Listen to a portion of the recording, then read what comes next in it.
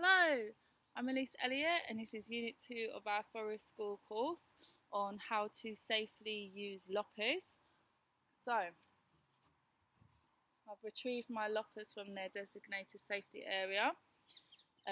These are the handles and this is the blade, and this here, oh you can't see, is the cutting edge.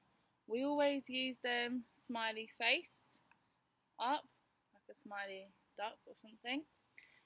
When we're using our loppers, we want to use them an arm's length and a tool's width away from everybody else.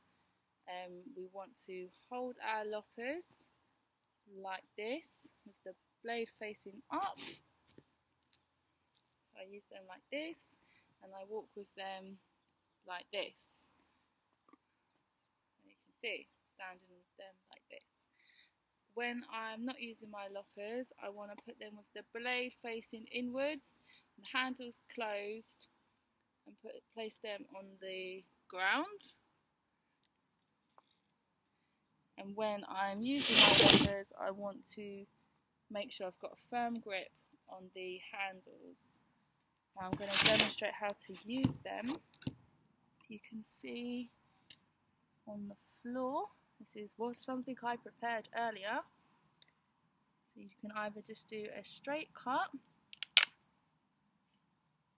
like this, or you turn it at a 45-degree angle and then you just close the handles together like this. This wood's a bit difficult for some reason to cut. Yes. Anyway, so that's how you use your loppers. After you've finished using your loppers, you return them to the designated safety area. That was it. So my name's Ellese, and that was how to use loppers. Thank you.